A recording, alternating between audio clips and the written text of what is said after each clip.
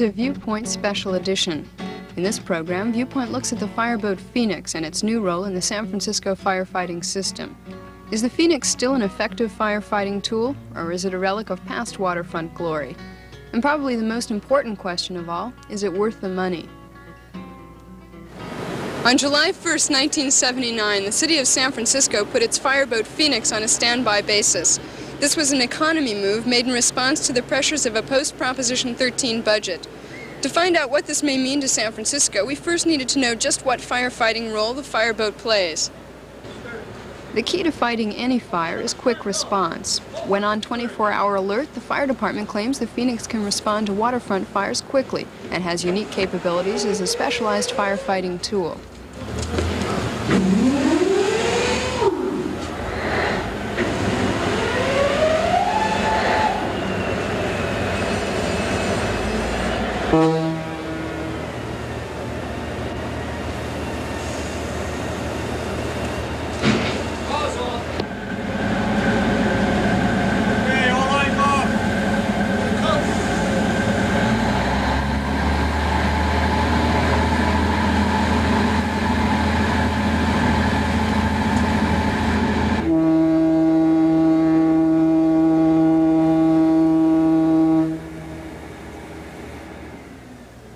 Our most immediate problem is the amount of time we might lose if we have to go on a standby basis. You've seen us leave the docks, you've seen what everyone has to do. And we got away pretty quick. If we have to wait for different companies to come down, it's going to be that much time loss. And depending on the incident, that could be a critical thing. I'm going to swing into Pier 39. We have approximately 13 miles of waterfront to cover. And if you go in and out of the piers, you're talking about another 5 miles. So any loss in response time is going to be really meaningful. The Fireboat Phoenix was designed and built in 1954, and she is a very capable fireboat. Well designed, well maintained throughout the years, and to this day very capable of doing the job for which she was designed. To begin with, she can pump 9,600 gallons per minute on a fire on perhaps one of these piers or on a ship in the bay or on a boat. Aboard we have more than a half mile of hose to run inland. Lines can be hauled from the fireboat, carried uptown, and played upon a fire that's along the waterfront. In addition to this, she has CO2 equipment on board, which is a very efficient means of fighting a confined fire, say in a ship's hold or in an engine room, perhaps on a tugboat or a small boat, an engine room fire of that type. Also, she is designed to pump into the high-pressure system. There are manifolds located in 7 different locations along the waterfront into which the Phoenix can pump and provide water into the high-pressure firefighting system. There are what the firemen call monitors. The average person would consider them fire nozzles, which are stationary nozzles mounted on swivels, which you can point up or swing around onto the fires. We have also on board an under-the-pier boat, which has its own jet-propelled engine and a firefighting system within this little skiff that will fight the fires overhead under the piers. Fire Chief Andrew Casper is concerned over the department's ability to protect the waterfront without a fireboat on full-time, ready alert. In the past, the Phoenix has been funded and operated through various means. Of late, it has been a 50% split between the Port Commission and the City and County of San Francisco, even though the Port Commission is part of the City and County. It's autonomous when it comes to port property. That occurred 2 years ago. Presently, the port has picked up 3/4 of the cost of the Fireboat Phoenix, and we have paid for 1/4. That's the San Francisco Fire Department. But if we go back historically into the past, since the Transfer Act, the Port Commission has picked up the entire cost of the Phoenix. That's for the marine personnel, for the firefighting personnel, and also for the maintenance of the boat. After the 1st of July, we are now funding it on a 50% basis, paid for by the port, and the city is not contributing anything to the Phoenix. In other words, we had to take off the entire firefighting crew and put them in land-based firefighting companies because the funding is not available. A slow responding fireboat could very well not get there in time, and a fire could sweep through the entire Fisherman's Wharf area. It could affect Pier 39, even though it is completely sprinklered. We still may have to get people off the end of that pier if there is a fire in the center part of the pier. And for other areas, the fireboat has to be there very swiftly, and it will have a major effect, if such a fire occurs, on life safety as well as property damage. At the present time, we are training most of the firefighters in San Francisco in fireboat emergency operations.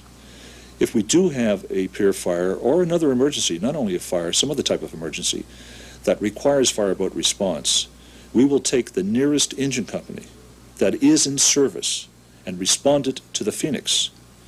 If things are normal, the nearest company could be there within 4 minutes.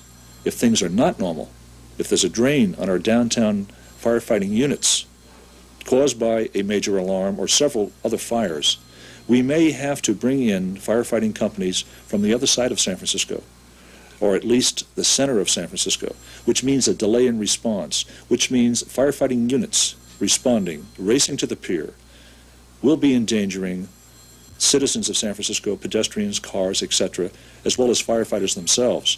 We try to maintain a speed that's low enough for safe response, but still in all, percentages are there if we have to respond units too far. There's a problem there. There's also the problem of a delayed response caused by traffic congestion. The time of night is very, very important. The time of day is very, very important. We are faced with these problems. We are faced with a fireboat that may have to stand by for 10 or 15 valuable minutes before an engine company can be responded to that boat, to board that boat, and to go offshore and fight a pier fire or a ship fire. We're very concerned about the area at the base of Telegraph Hill. We've had several large pier fires there, and every time that we've had one of these piers get away from us there, embers have been thrown up in the air through thermal updraft, and these embers have moved toward Telegraph Hill against the wind because of the tremendous pressure created by the thermal updraft. If it were not for the Fireboat Phoenix blocking that fire from extending to other piers, we would have had major conflagrations in that area, and no doubt it could even be worse with those large embers, burning embers, floating in the air over to Telegraph Hill, creating a much more serious problem than the one we could be facing. That's why it's essential to have a fast fireboat response.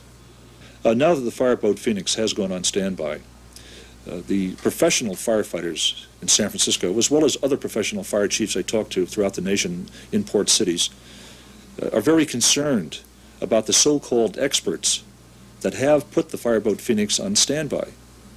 It's not that a decision has been based on firefighting knowledge, firefighting strategy and techniques. The decision has been a political one on how to fund the Fireboat Phoenix. Well, the board felt that it was a waste of money to have men standing by on a boat waiting for a fire to occur. There's quite a bit of expense involved, about $500,000 a year. And it was concluded that if the boat were there and the maritime people were on board and the firefighters were at the nearest firehouse, they could serve a dual purpose. They could fight fires out of that firehouse, and then they could also go down to the fireboat and respond quickly if there was a need for them to go on the boat and man it from a firefighting standpoint. The fire chief says that the additional response time is critical, and with the additional commercial development in the waterfront area, Pier 39, and expansions on Fisherman's Wharf, that this could be a problem. Well, I have a great deal of respect for the chief's ability and his technical expertise, and I'm not critical of that. We have to make some very difficult decisions in light of Proposition 13 and money availability. and it also becomes a union problem. Having 7 men down at the firehouse learning how to be gourmet cooks, waiting for an occasional pier to burn, I don't think is the best expenditure of very tight money that we have. And I think that response time, although it may be a little longer, maybe 2 or 3 minutes longer, is a better way of spending the money and allotting the money we have available. We have to make those tough decisions.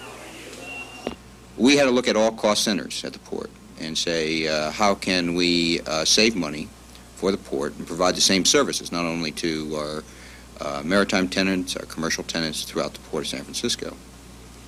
In looking at the analysis, we had to look at what are the highest cost factors. One of those items was the fireboat.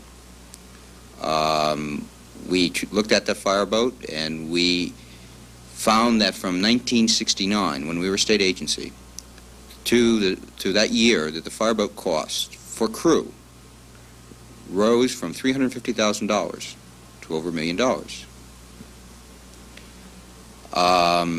As managers of the port, we had to look at that very closely and to pose some very questions about that drastic increase. Under state law, when we were a state agency, that was the ceiling that was put on by the state legislature. The port could not support the fireboat for any more than $350,000. And we had the fireboat, and we paid $350,000. And indeed, it appeared at that time that the fireboat was able to operate. We asked such questions as, what would happen if the fireboat was put on standby basis, where the crew of the fireboat, that is the marine crew, the officers of the fireboat, maintained 24 hours or full-time service at the fire station, which is located south of the Fair Building, and that the firefighters, the H-2 firefighters, who right now are only assigned to the fireboat, have no landside capabilities, were on standby to the fireboat by working out of houses in the proximity of the waterfront. When we looked at that and we came up with a cost analysis of that, that kind of service could have been provided for about 50% of what we're paying, or around the $550,000 level at what we're funding the fireboat. Now, this was not a concept that we, the staff of the port, which are not qualified people to say how a fire department should be operated, we just didn't say, well, this sounds like a neat idea, what about it? This system is employed in Oakland and employed in other port cities, so it's not unique. And we weren't asking them to do something that is not done someplace else.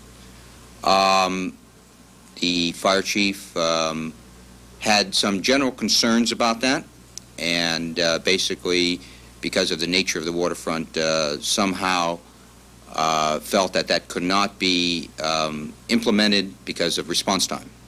Without an onboard firefighting crew, we will have to send the nearest engine company to go aboard the Phoenix to fight fires or to be part of the standard emergency operations. This is not the correct way of doing it. A firefighting company may not be nearby for reasons of major alarms of fires or a number of fires in the downtown area.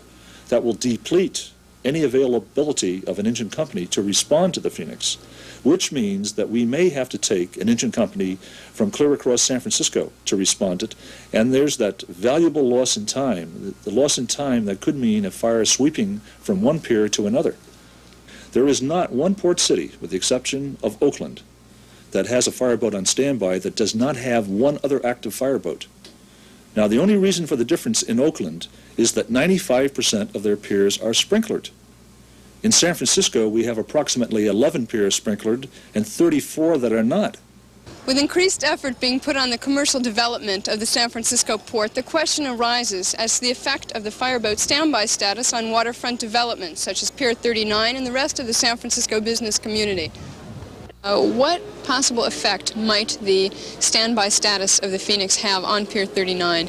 Well, I think probably the most important factor is the fact that the Phoenix is another method of having adequate fire protection for the Embarcadero area for a pier complex, and as such, not just Pier 39, but the Pier 45 area, Fisherman's Wharf area.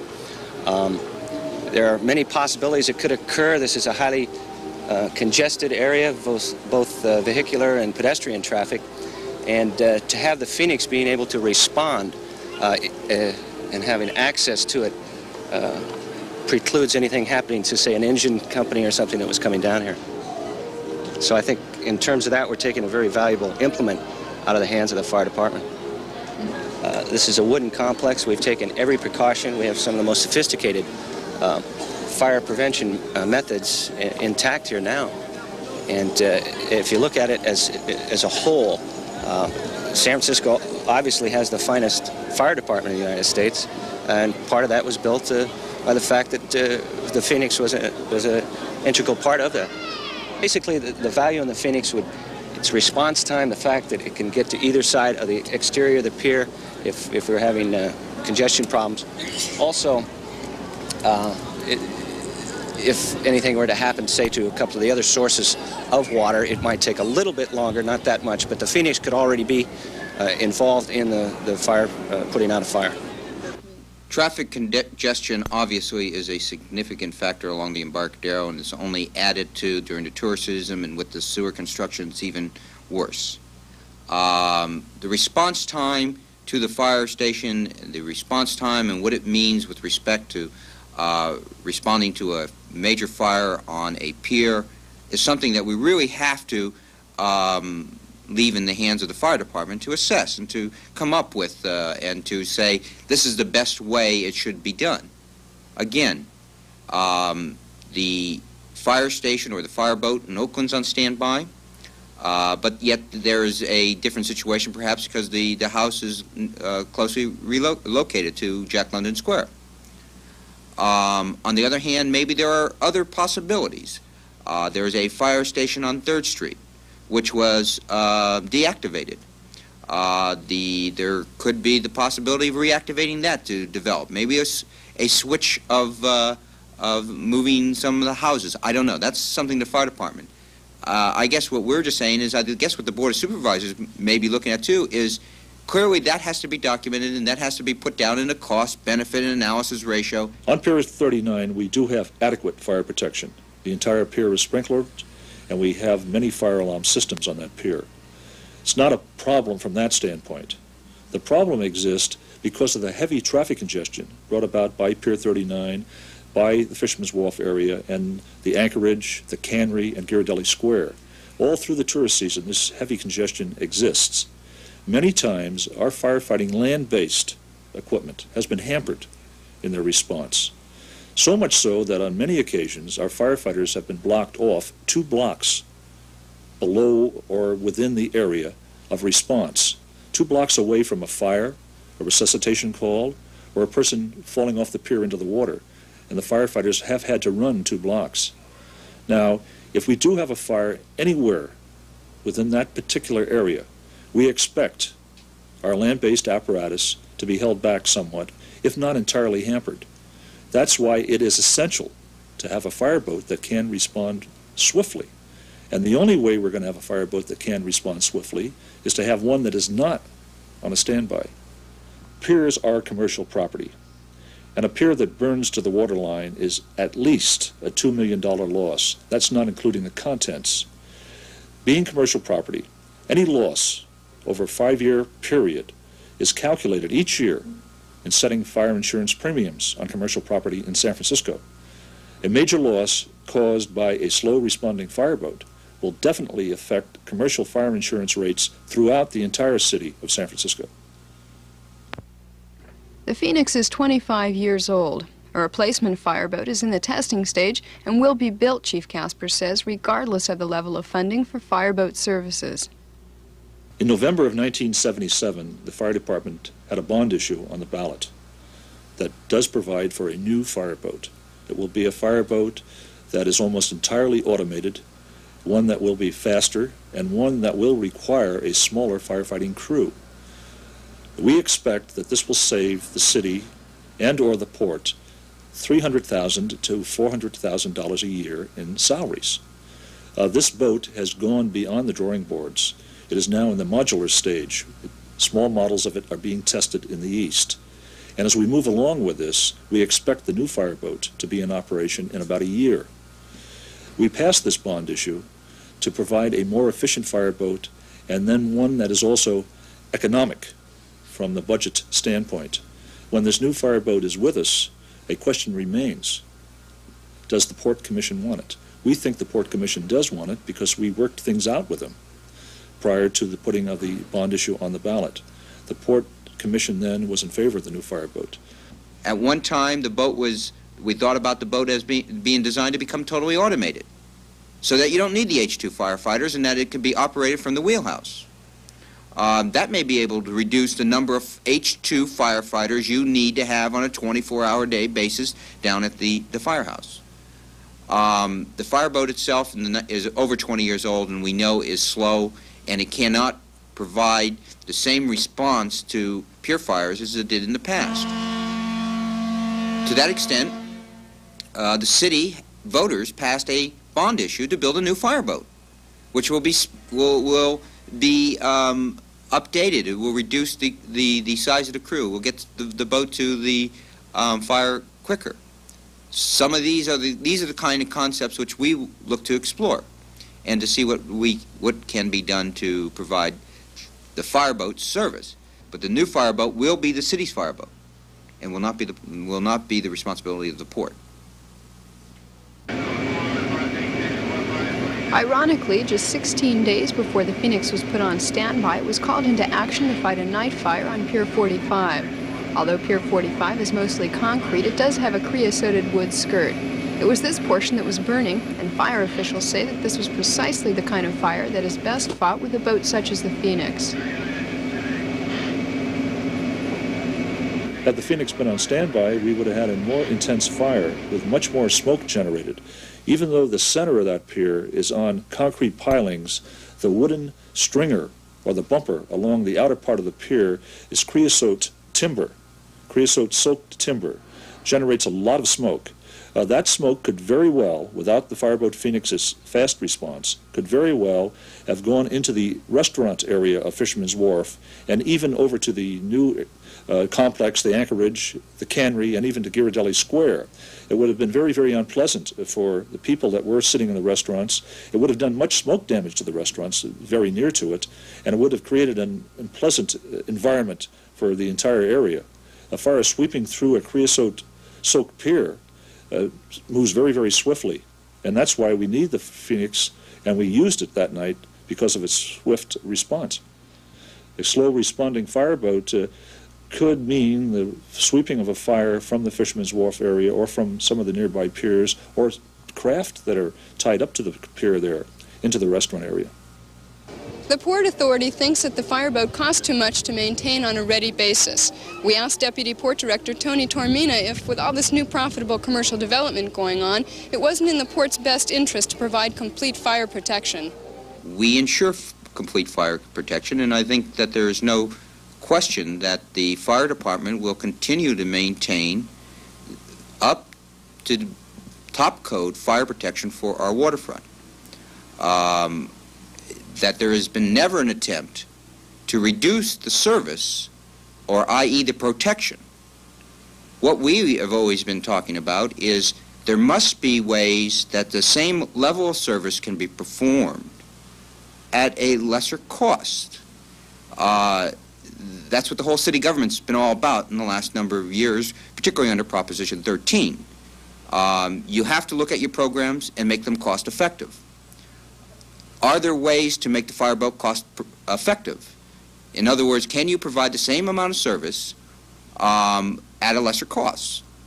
By putting the fireboat on a standby basis, perhaps you can. It's never been proven you can't.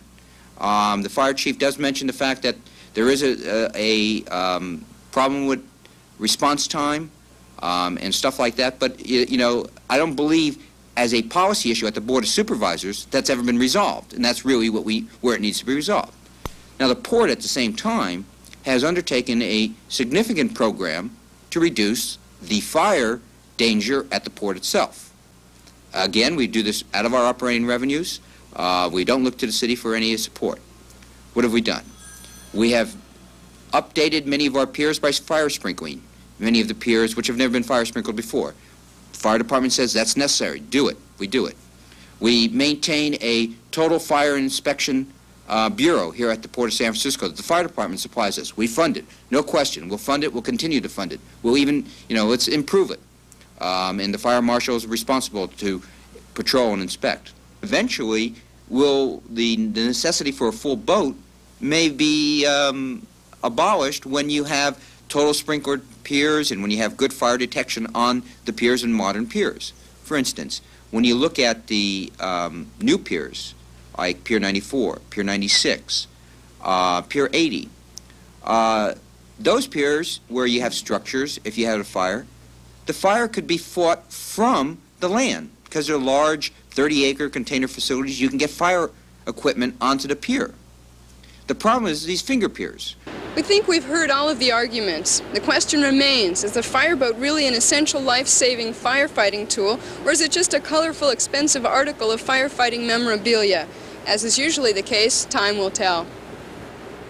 You've got to have the fireboat on call at all times, because speed is the big thing. When that bell hits, we have to go.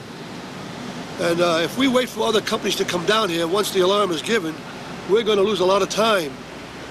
And that's the difference between saving a pier and losing a pier.